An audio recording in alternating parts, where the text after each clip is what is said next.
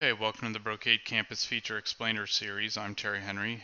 We are going to talk about how to configure an Ospf distribution list using route maps. So in a previous video, we talked about how to filter Ospf routes using an ACL.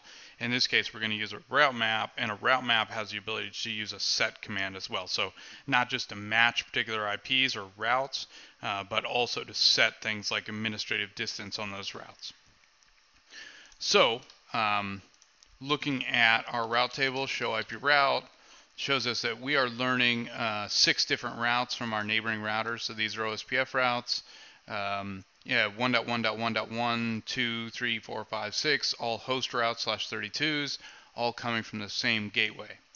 So what we're going to do is we can either create an ACL first or a prefix list, but this is what the route map is interested in. So this is what it's going to match, right? So it needs a match and a set command, and we're going to match IP address. So we're going to create a prefix list. So IP prefix -list.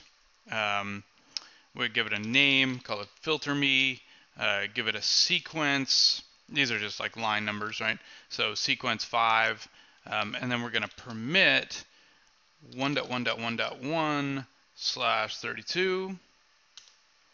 And then let's do .2, and we'll make it sequence number 10.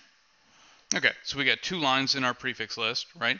So the next thing is we want to create a route map. So it's route-map.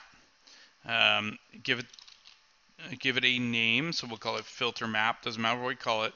Permit and 1.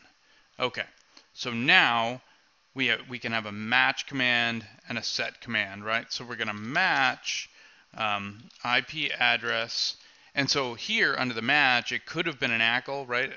Standard or extended ACL, or it could have been a named ACL or a prefix list. So in our case, we're going prefix -list. Tell it what the name was, which was filter me. Okay. So hit enter there. Now you have the ability to do a set if you want to. So we could say set, interface or next hop, things like that. Set a metric. Let's set an administrative distance just for kicks. So administrative distance, and we'll set it to 200 on these particular routes. Okay. So now we have our prefix list done. We have our route map, which matches the prefix, those prefixes that we put in the list, and then sets an administrative distance to 200 on those particular prefixes. Then we go into router Ospf, and we do a distribute list route map. And what did we call that thing? We called it filter me. Nope, we called it filter map, excuse me. And then inbound. Okay, so we should have a fully operable route map here. So if I do a show IP route, what do we see? So now we no longer see 1.1.1.3, 4, 5, or 6. Those guys are missing, right? And what we do see is the 2 that we've learned here have an administrative distance of 200.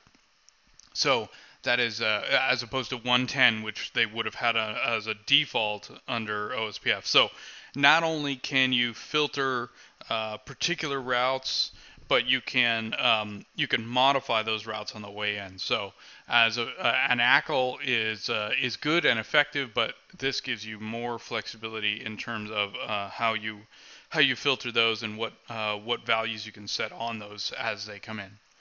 All right, so that's it for today, and thanks for joining. We'll see you again. Take care.